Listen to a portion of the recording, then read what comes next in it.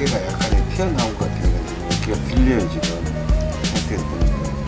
어깨 위에만 지금 짚고 숨은 적잖아요 지금. 약간 늘려주고 그리고 기장 줄이고 소매상은 그냥 나오고 소매 뜯은 애도 소매상을 표시해야 되겠죠. 패드가 너무 높습니다. 거의 한 2cm, 3cm, 2.5cm 넘는 것 같아요. 소매 이동선은 항상 표시를 해줘야 돼요. 거의 이동선 역시 4m. 숨을 늘릴 거니까 일단 표시해놨으면 이제 못 가봐서.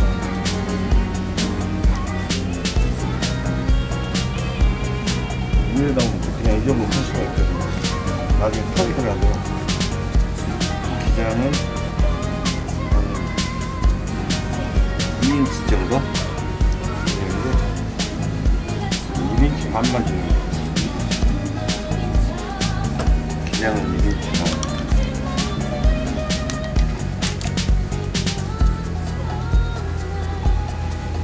무슨 어떻게든지 한번 밑단부터 바지도 마찬가지, 상의도 마찬가지, 밑단부터 프레쉬가 되어 있는 맞춤인 거예요.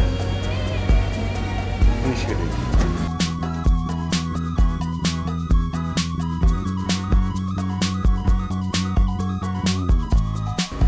맞춤으로 끊는 게 있죠. 얼마나 많아.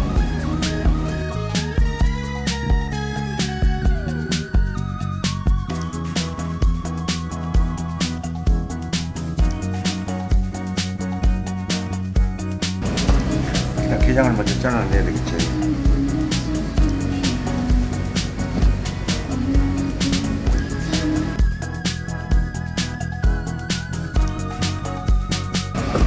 보세요. 이렇게 다리가 스팀장으로 나잖아요. 원래는 여기가 본 기장이죠.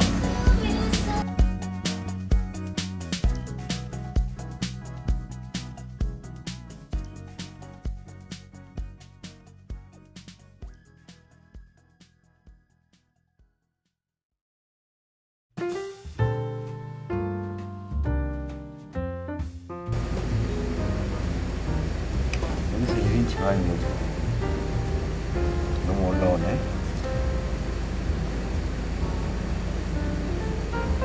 이렇게 되는 거죠.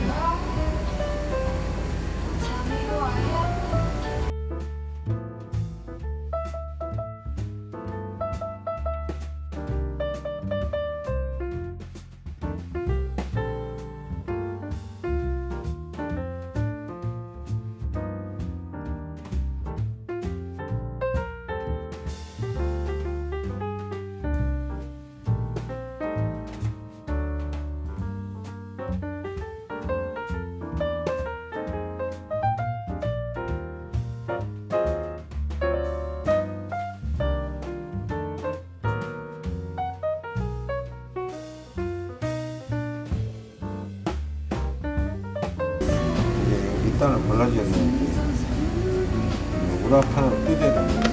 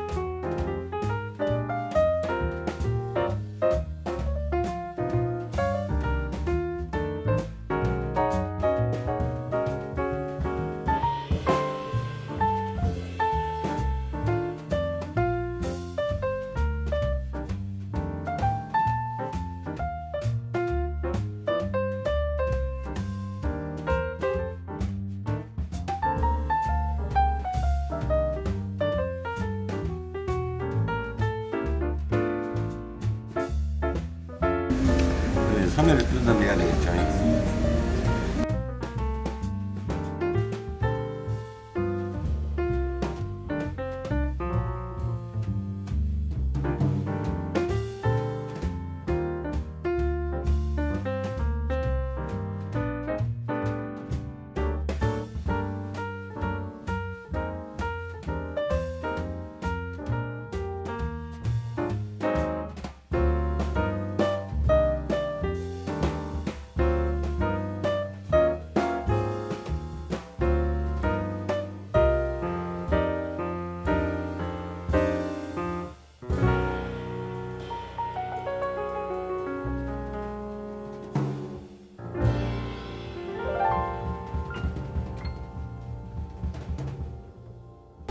개싱이 물고 있어야 됩니다.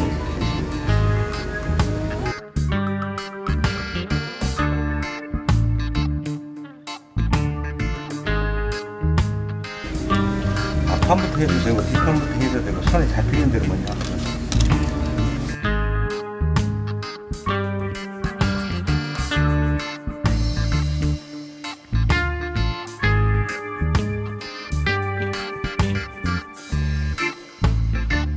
그러면 여기다가 심지어 붙여야 되겠죠.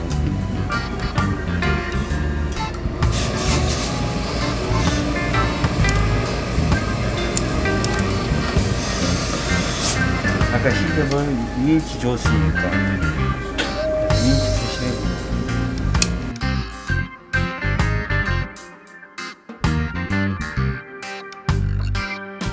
줄일 거야 아닙니까? 이거만 잘 일단 너무 튀어나갔잖아요. 그래가지고 우리가 기장을 한번 갈게요. 안 되면은 이제 터대야 됩니다. 터대야 될 것 같은데. 딱 여기가 기장인데 이걸 뜯어내야 되겠어요.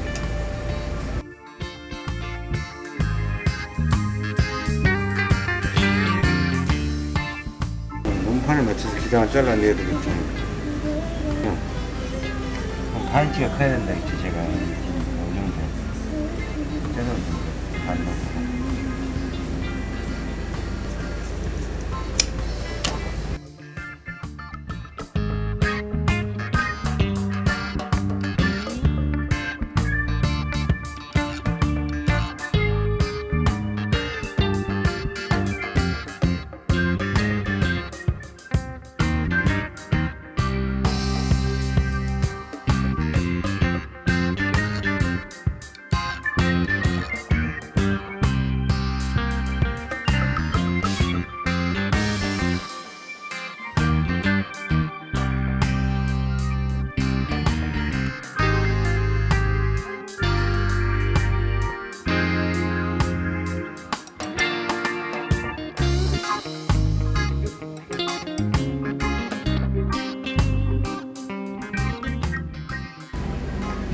그대로 박을 거니까요.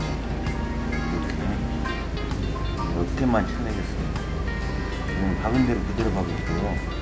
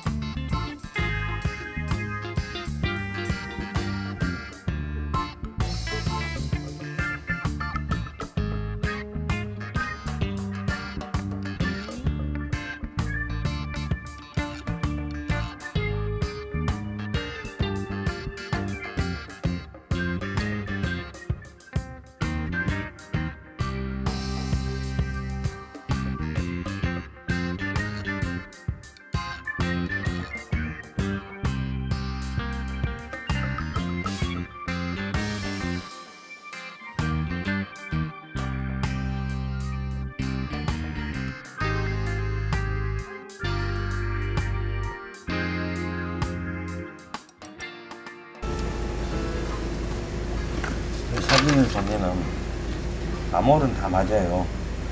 위에 어깨만 칠했기 때문에 소매는 그대로 다 할 거예요. 밑에 턱만 조금 줄여줄 겁니다. 다른 데는 다 그대로 할 거예요.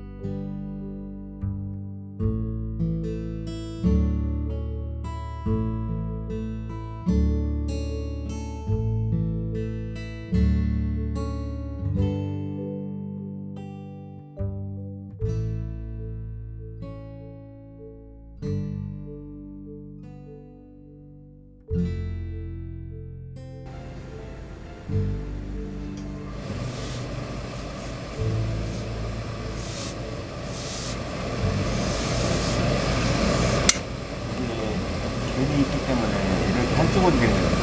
이렇게 되면 안 되죠. 항상 내릴 때 이렇게 일본말로 색다라는 거 색다. 한국말로 결 흐름.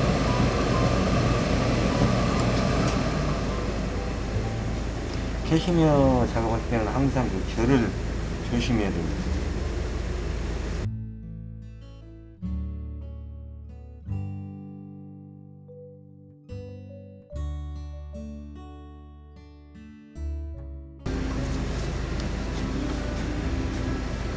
지금 보면은 선배상 표시해주고요. 아래서는 안 보이니까.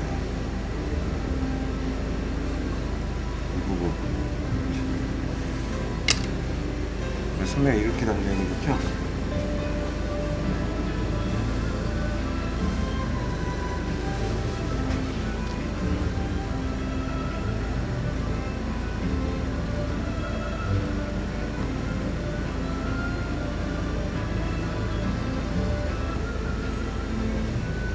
여기하고 아까 이동선 있었죠? 이동선 이 정도 이동선 소매 이동선 이렇게 맞추면 같이 이렇게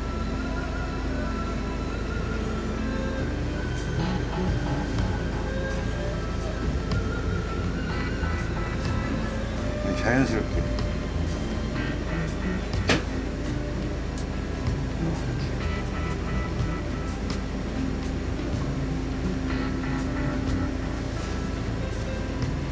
이건 여기다 집어넣으면 되는 거예요.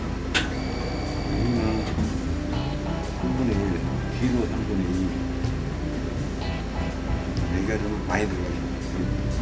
여기는 하나 여기는 하나 여기서 여기까지는 둘.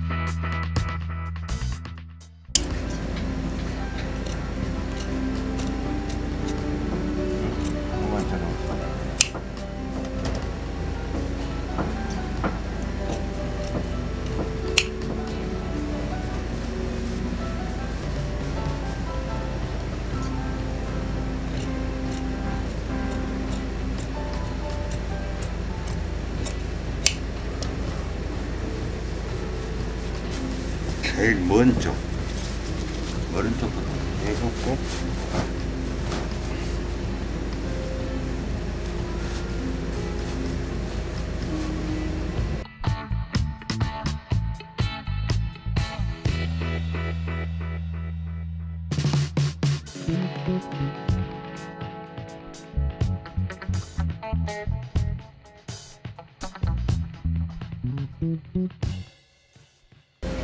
좋습니다.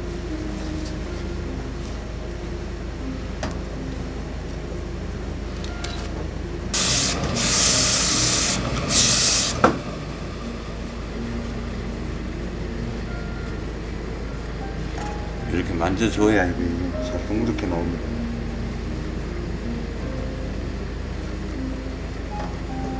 이렇게 놓고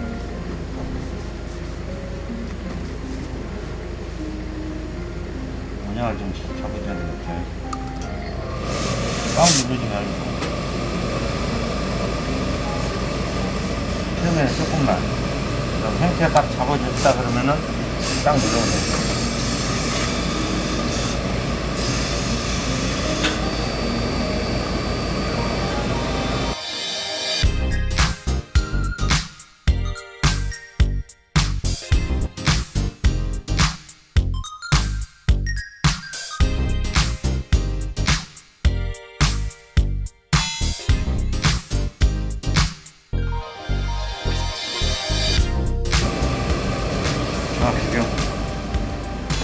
여기를 보면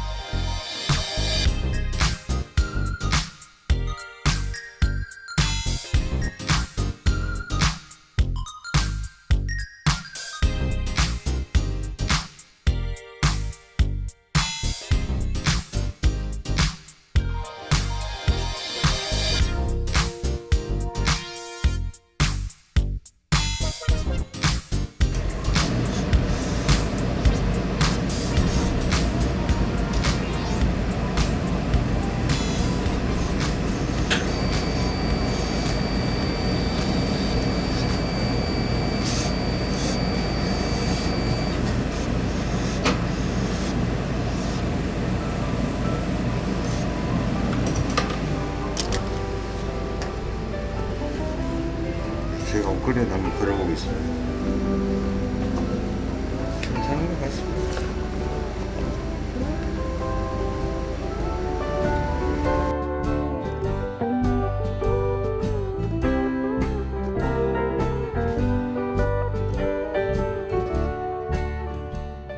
캐시미어 바지인데요. 허리가 굉장히 적습니다. 본인이 입었어. 굉장히 적은데 36으로 늘려달래요. 36이면 4인치 정도 되는데 지금 여기는 낼 데가 없고요. 이 주름량을 뺄 겁니다. 2인치밖에 안 되는데 지금 2인치. 여기도 낼 데가 없는 앞주름까지 싹 빼야 되겠습니다. 1인치, 2인치, 3인치, 4인치를 빼야 됩니다. 앞판 주름을 싹 없애야 될 것 같아요. 근데 이렇게 지금 사진이 되거든요. 앞에는 이렇게 예쁘고 적고 뒤에는 이렇게 여유가 있는 거예요. 이거 이제 상의 할 거고요. 바지면. 그래서 허리를 뜯어서 주름을 다 펴겠습니다. 펴고 재단을 다시 해서 기장도 약간 길고 허벅지도 지금 남잖아요. 밑이.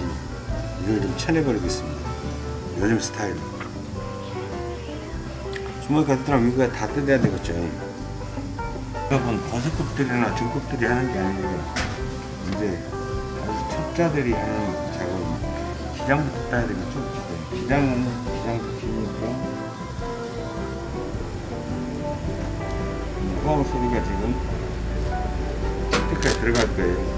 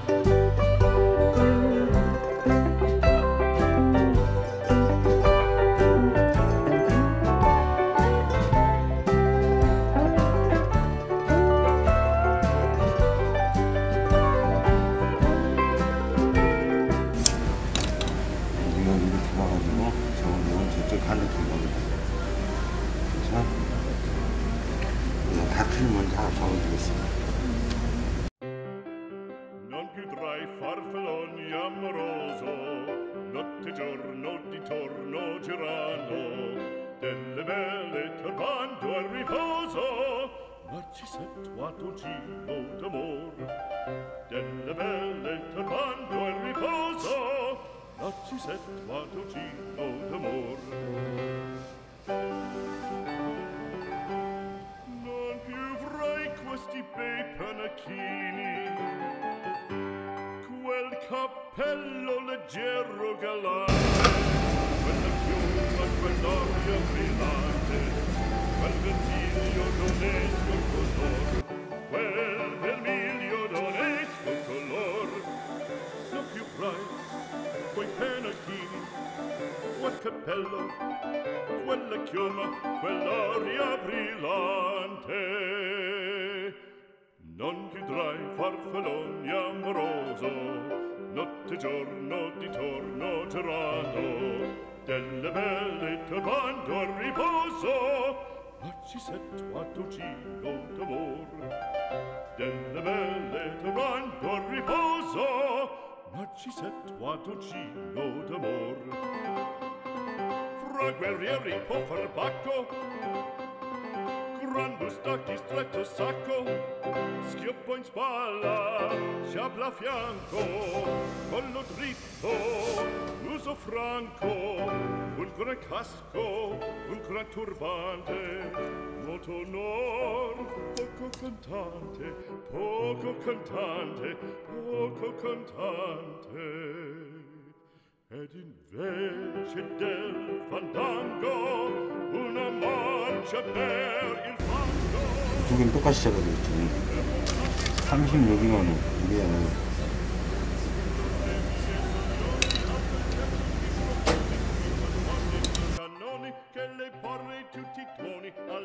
여기다 펜 하나 꽂아놓고 어떻게 재단할 건가 봐야 되겠죠. 사진은.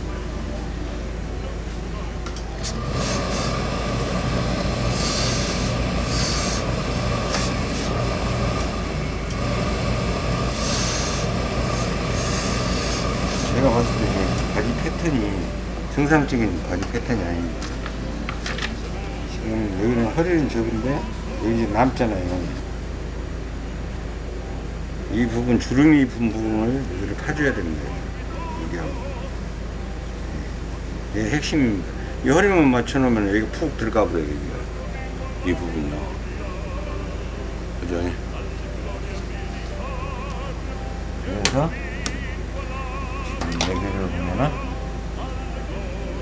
여기죠. 네. 잘 됐을 때 이렇게 해서 원래 박혀있던 자리가 이 자리예요. 이렇게 있다가 또 이렇게 막 키우고 그랬던 말이에요. 이렇게 좀 되어 있는데 원래 이제 키우니까 이렇게 되잖아요. 그러면 여기 남는 부분, 지금 여기 보면은 여기 남잖아요. 지금요. 나가가지고 이렇게 얘들 기저귀 차게끔 돼 있잖아요. 이것을 없애주는 거예요. 이렇게 쳐내주는 거예요.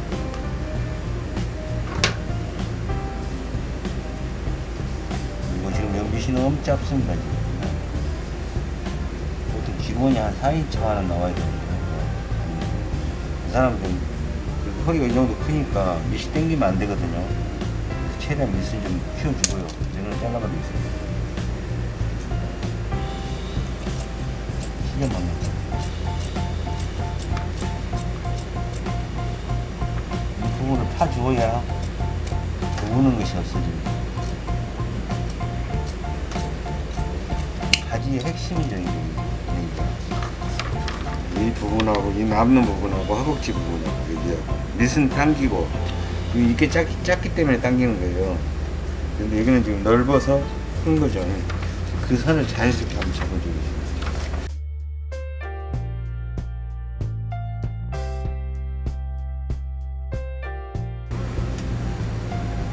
이 재봉선하고 이 재봉선을 맞췄는데 이렇게 놓고 보면은 끝나 푸고질 겁니다. 이렇게 하면 안 되겠죠. 이 부분은 마찬가지로 똑같이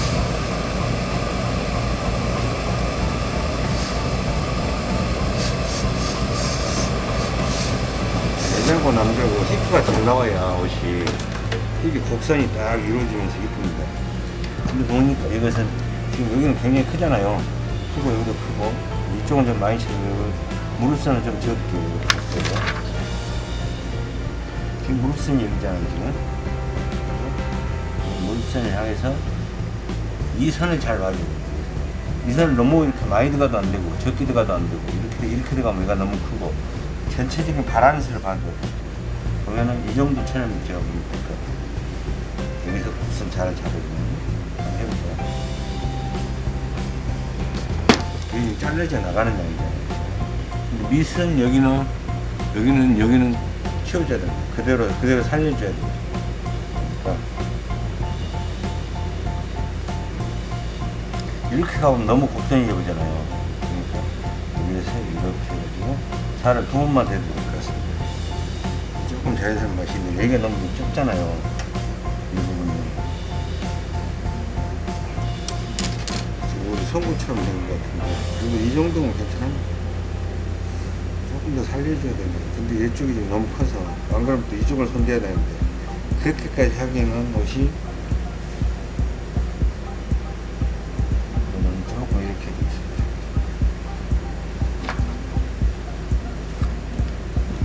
잘라버리고 1cm 정도 잘라버리고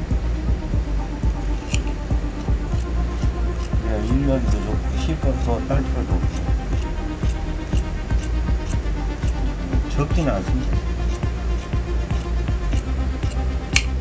딱 맞추네. 약간 딱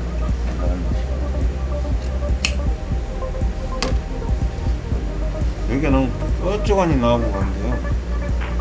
여기가 이렇게 나오고 안 된다고 잡고 있거든요.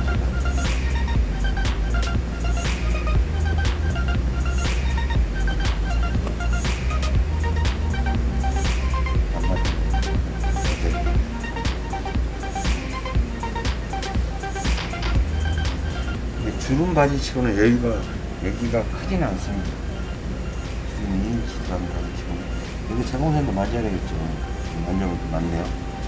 그러면 아이롱으로 자리를 딱 잡아주고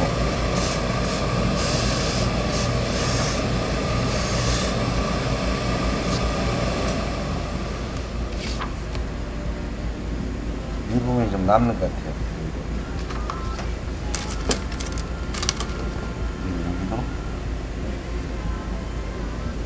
여기로 완성선을 써주겠습니다. 여기가 물선이잖아요. 물선하고는 거의 직선으로 가죠.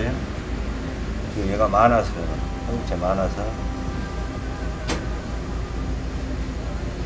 천들입니다. 밑이 너무 길어요.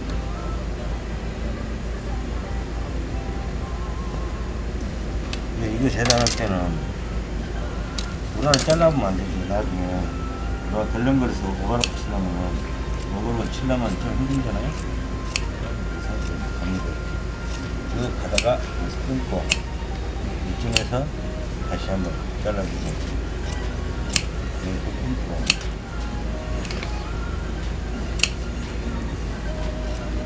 이게 우라가 물고 있기 때문에 오바로크가 지나가기만 하면 되거든요. 네, 오바로크 쳐가지고 바로 왔거든요. 그러면 좀 다려줘야겠죠. 오바로크 쳤는데, 오바로크 쳐 박았는데, 파카링 들어갔잖아요. 쫙 잡아주고, 쫙 당기면서 한번 잡아주고,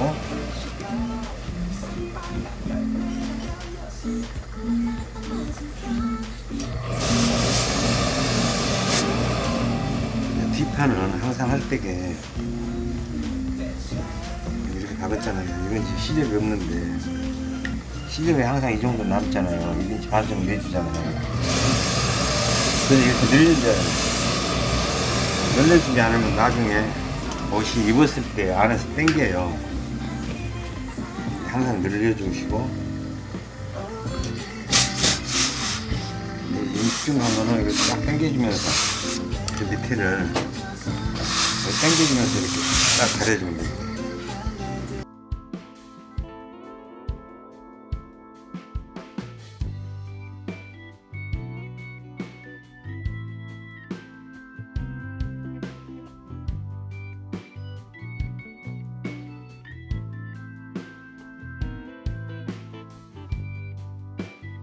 다려야 되겠죠. 다릴 때 이게 됐고 지금 벨트 고리는 안 맞을 거예요 아마.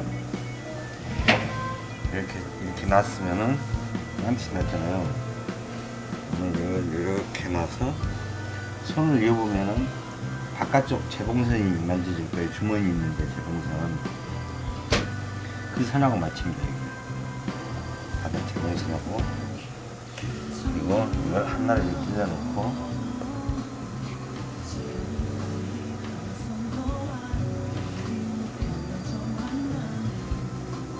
이렇게 만져보면 알 수 있는데 초보자들은 잘 몰라요.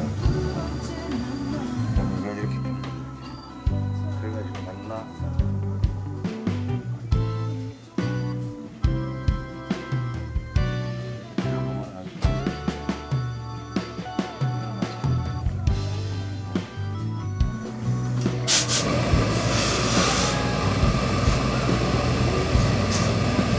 이렇게 새겨주니까 이런 스킨 자국이 남아요.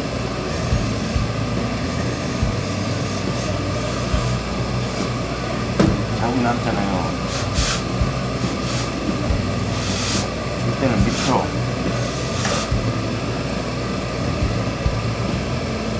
이걸 일본말로 색깔이라 그랬으니까 절 여기 있으면 스킨을 세게 주지 말고 아까 그 밑으로만 내주세요.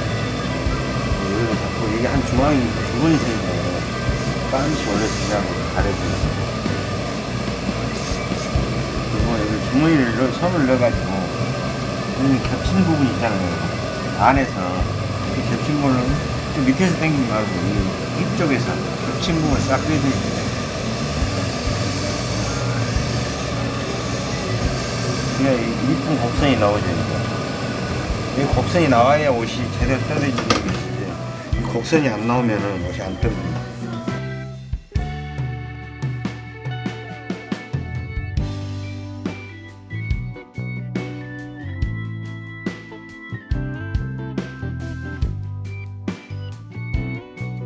여기만 다려주면 되겠죠? 오른쪽 주머니부터 나옵니다.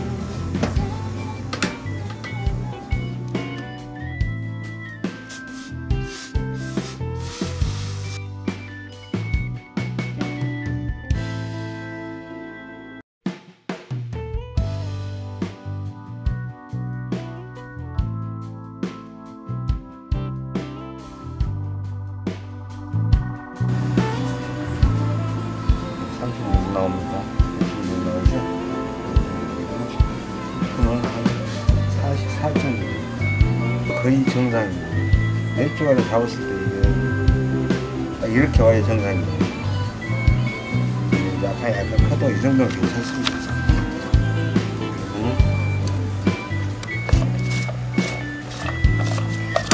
예, 따시면 그냥 따시면 돼요. 이게 뭐 더 써서 이렇게 쓰고.